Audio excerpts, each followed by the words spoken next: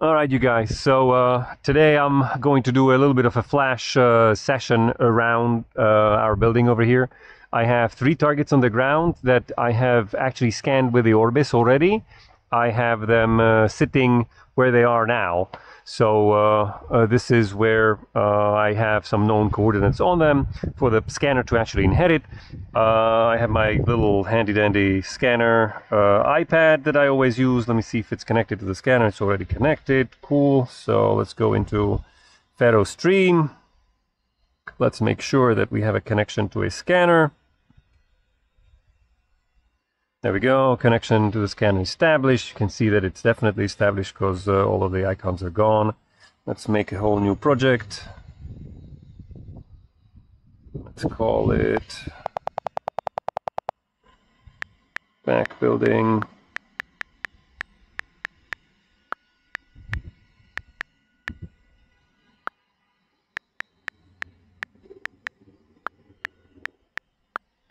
Or this, it's a long name, but at least it's going to be something that I'll remember. Let's do this. Let's do Flash for the profile. You don't want to, oh, it's too long a name for it to remember. Let's do Flash for the profile. Let's take a photo of what we're actually doing. Let's go a little bit slightly back, but there we go. All right. Use this photo, use my current location, and we're good. Okay, so I can hit back. We have the right profile. Scanner is here. Let me set it up. I want to capture this, the actual sphere, so I'm not going to be too far with it. You see it actually started drizzling a little bit, but I'm not that concerned about it because it's not supposed to be raining too much. I don't want to be in the pictures, so I'm actually getting out of the way. Scanner is set up where I want it to be, so let's go hit play. There we go. Scanner is going to start its data acquisition here. Oh, and I guess I should point out it's, what, almost 2 o'clock here, so 1:58, I guess. So we'll see how long this takes. So scanner is now going. You can see on the iPad we already have a bit of an outline of what we're doing. Scan is done. Okay. Let's pick up the scanner and get it a little bit closer to the spheres here so that we get those also. There we go. All right, well, this is the drawback of fast scanning. You gotta get out of the way quickly also. So, I'll just hide here for now. There we go. 28 seconds.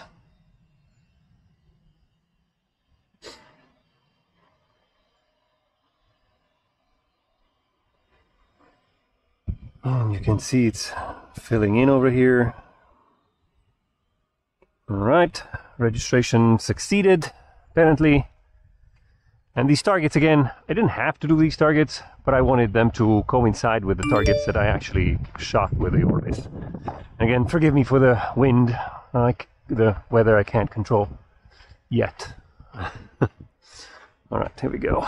We'll just go here. And my goal is pretty much just go around this building and close the loop and not be in the scans. So I am going to hide inside our warehouse again. Hit play. With Flash, what's interesting is the pictures are the first ones that are being taken. So that's why you have to get out of the way first. And then during scanning, you could kind of run with it, but for the pictures, there's no way to outrun the pictures. All right. This is done. Registration again. Looks like it succeeded. I got a confirmation. Let's carry on.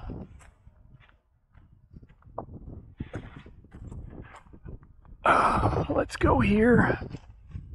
At a diagonal, I like to go. You don't have to be super level, but I mean, I do watch the bubble so that it's kinda in the area of, you know, the actual circle, so it's okay. I try not to bisect the object of interest, hence I'm turning it and I'm just starting the scan from an arbitrary position. And maybe here I can hide behind these pallets. There you go.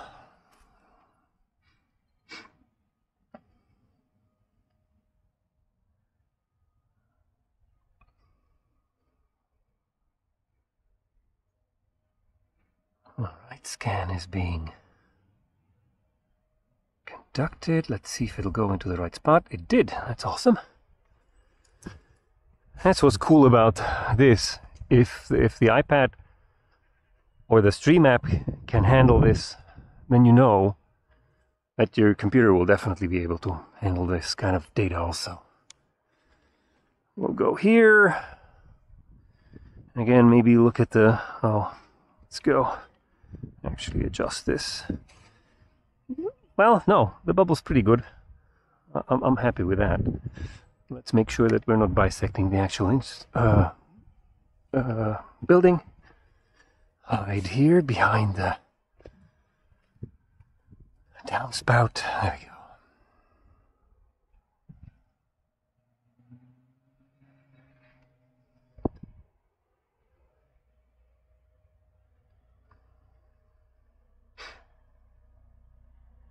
Okay, 4 seconds. Let's see, went into the right spot, looks like it. So far, no glitches, even though we have trees and obstacles. All right, pick up. We apparently have a helicopter flying above us here. I don't know, I'll just go here. The beauty of these 30-second scans is the fact that they're so fast that you can do more scanning than you would otherwise do, which gives you more detail. But the drawback is, will not reach out as far as you're used to, so you've got to be a little bit aware of the fact that it doesn't go as far as a regular scan would. So like those buildings that are, I don't know, a couple hundred feet away might not be visible in the actual scan, which traditionally you would easily be able to see because the scanner's maybe 300 feet away. But with Flash, that might not be the case. All right, again, looks like registration worked. So let's do this. Move. And I like to do this diagonal scan always, just so that I get the corner of the building. Check my bubble, still okay looking. Now I don't have a corner to hide, but I have a tree to hide behind, so let's do this. Scanner and scanning.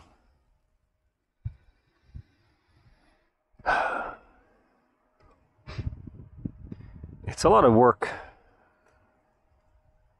because it's a lot of walking around and moving, especially if you don't want to be in the scans. Okay, we're still able to figure it out. That's awesome. It's not always foolproof, this app and the method of scanning, but if you don't do too large of steps between your existing scans and the previous scan, or I guess the previous scans, then even Stream is pretty good at figuring out where you have been. And registration then is a really, maybe, which leg is the one that I shortened? Wasn't that one? Oh, it was this one. Okay, well, just drop it a little bit. There we go. Hide again. All right. Play.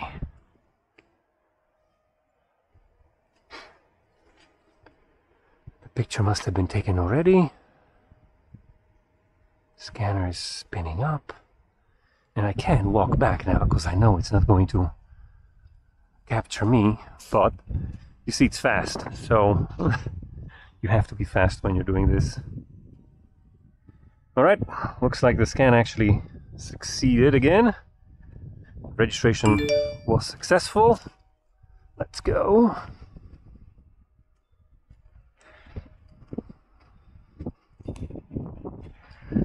Let's do another scan here. Again, somewhat level. Yep, hide behind these trees. Hopefully. There we go.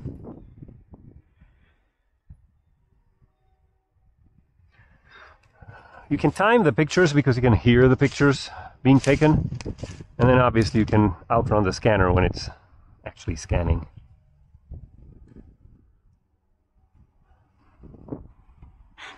There's an audible chirp from the picture, but when it's windy, like today, it's not very easy to hear. Alright, we got a scan finished.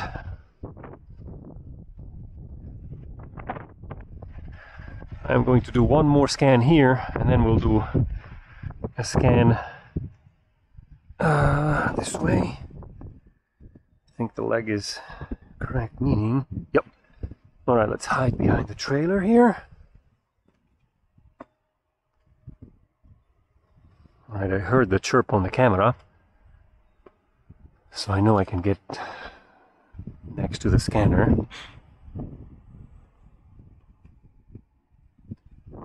And so far didn't have to make any adjustments on the actual scans, and even now it still looks like it's working. So usually the workflow isn't as smooth as it is today, but hey, sometimes maybe I'll go this way just so that we get the side of the building here. Level, not good. So let me erase this leg here. And again, it doesn't have to be perfect, but if I have some control over my setups, I like to make sure that it's as nice as possible. I could still use the built-in inclinometer. I usually just look at the physical bubble on the tripod. All right.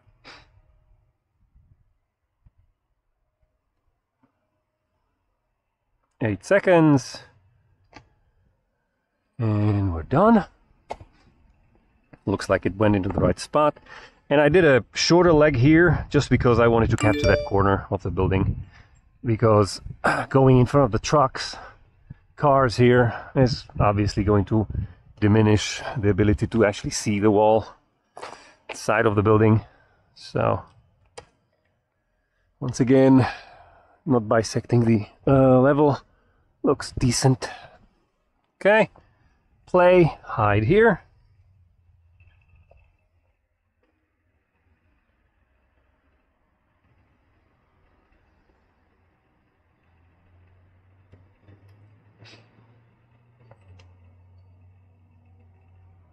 So far, we've been going for, what, 10 minutes? Exactly 10 minutes. And we have scan number 12. So it's not quite 2 scans per minute, but close. All right. I don't know. Well, I guess maybe we'll go in line with the actual sidewalk over here and the doors. Let's hide again behind something bigger. Go.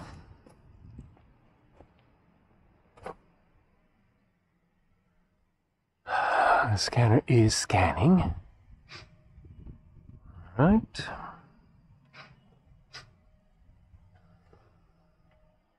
Oh, it's done. It does overshoot significantly in flash mode, meaning you do have to be aware that it doesn't exactly stop at the 180-degree point. Oh, well, let's get...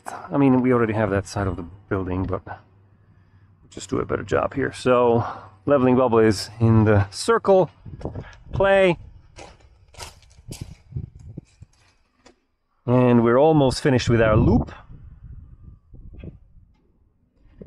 And I recommend doing higher, longer distance resolution scans at least once through a session like this. And it could be a little bit better. You can see that it's... Oh, I can't zoom in any further. Oh no, it does work. Okay. So it looks like it worked. Again, I will do maybe another scan here. And because I want to be finished with this and actually do what I said, we will do a scan at regular resolution. Meaning, let's go into profile. I have a profile which is a standard scan with a panel cam on it. That's exactly what I have here. So, and what's cool about this is I don't have to run until the end, of course, because the pictures with a standard scan are taken at the end of the scan. So you see the scanner is now scanning, then I'll just duck behind the truck once the actual scan is finished. Let's see, from the side it was able to figure it out. Height-wise, we don't really seem to be awful either. So from a registration perspective and data collection perspective, this was relatively smooth, fast. Yes, you can tell that there's definitely error, because you see that the cars that are parked here have two rears or fronts over here, but that's well within the reason of the iPad not being able to do a great registration, and it'll be something that the software FARO Scene obviously will be able to fix for us. But for now, scan is about to be done, so let's hide here. It should show up. The little location should show up. Well, I don't have a cursor to actually show, but in the middle of the screen here. There she is. Awesome. And you see that again, misalignments, that's fully expected. You can fix this if you want. You can actually fix it here by unlocking it and say, hey, by the way, you belong slightly this way, maybe. But this is micromanaging stuff. You don't need to do this kind of stuff if you hinge on the actual software that then fixes the stuff for you, which is FARO Scene. So I'm not gonna do anything past this. All right, that's it. So I am done with my loop. It took us, well, close to 15 minutes, 12, well, plus 2, so about 14 minutes to finish everything. I am now going to proceed and actually download the data onto the SD card and start the processing. So hopefully this was a useful demonstration of how this can all work, even in a not perfect environment like we have today.